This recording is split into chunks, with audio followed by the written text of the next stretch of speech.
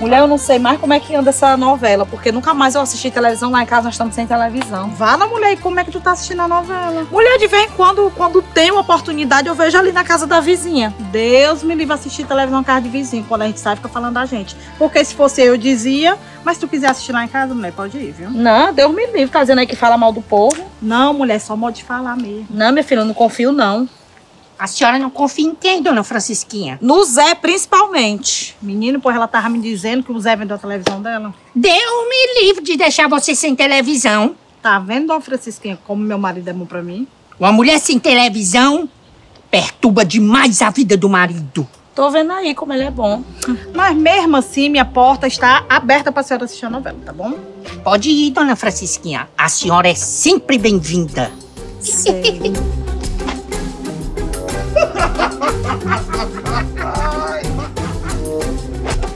O que é isso, Zé? Tu já foi comprar fiado? Não, meu filho, isso aqui é uma televisão que eu comprei pra você, meu. Uma televisão de tubo, minha Nossa Senhora! Mas como assim, amiga? Televisão de tubo? Não é do nosso tempo, amiga. Mas é muito bom pra você, né, Benjamin? Tá ótimo, né? Mulher vai se incomodar com a tua vida, mulher. Deixa isso pra lá, Francisquinha. Isso aí, ó, é mais pura inveja. Eu lá vou ter inveja de gente que tem uma televisão de tubo. Amiga, e esse tubo, será que explode? Explode! Explode no rabo de vocês! Ai, que delícia! Vamos, Francisquinha. Vai começar a tua novela. Deus queira que pegue pelo menos a novela. Deixa do meu abuso.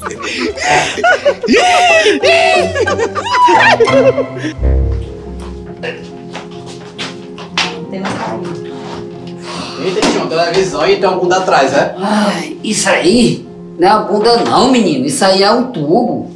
Vixe, já vi que não vai prestar, viu? Pois se não prestar o papaco na sua cara, viu? A riégua. Eu trago a televisão dessa pesada, tu não dá que atacar isso aí na minha cabeça. Pra você aprender a comprar coisa que presta. Lá e vai porque o pessoal tá verde. Vale, parece que comer alguma coisa, viu? Pra ficar verde assim. Não, menino, o rapaz que me vendeu, ele disse que é só dar umas pancadinhas aqui na lateral que ela resolve. Olha aí, ó. Olha aí, ó, normal. Ah, pois então eu vou fazer o café, porque já já minha novela vai começar. Você vai lá? Escolher a sua marca de café, abra um molho. Veja se ela tem o selo de pureza Bic na embalagem. Aroma e sabor você pode escolher. Pureza. Aí vai, tia, essa tá estranha. Deixa de besteira, menino. A gente dá duas pancadinhas aqui, aí resolve tudo, ó. Ai, fila da gaita! Ai, meu Deus do céu. Vai esse porra, saiu daqui. Dá bem, só o dono de novela sou eu. Você não sabe se ela for quase deitado. Olha aqui,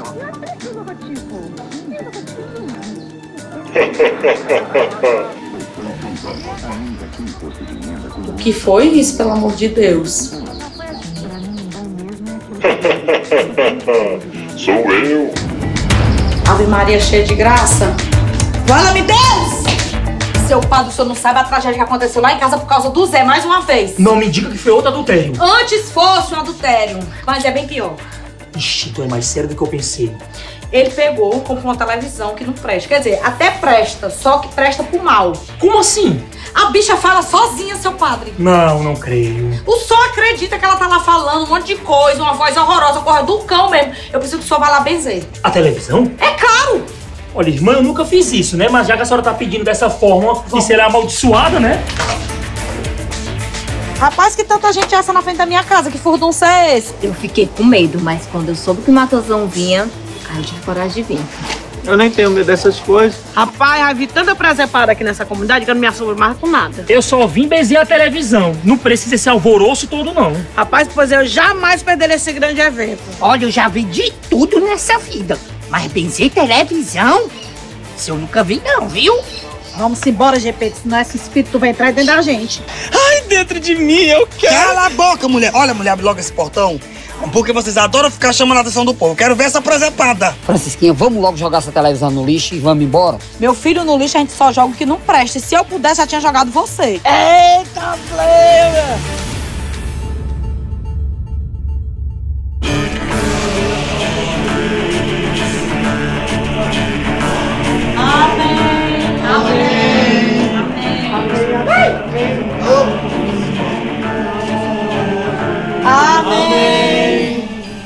Padre, essa televisão já não prestava, agora é que não vai prestar mesmo.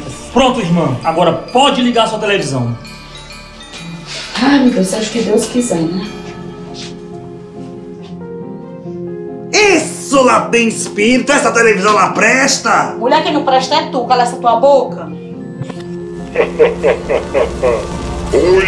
Vale-me Deus! Vale-me a Nossa Senhora! Ai, será que foi ela que riu? Isso aí é truque, rapaz. Tenho vários truques. Meu Deus, eu tô com minhas pernas bambas. Rapaz, quer saber de uma coisa? Eu vou tacar uma acabada de vassoura na televisão. Me dá essa vassoura aí, Betão, me dá! Ai, baitola desgraçado, corno velho,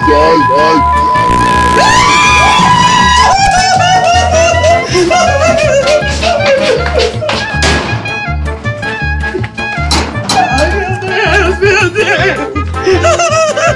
Irmã, se a sua televisão tinha um problema, ela não tem mais, viu? É por isso que eu achei estranho quando me deram de graça. É, já dizia meu avô, tudo que é de graça não presta.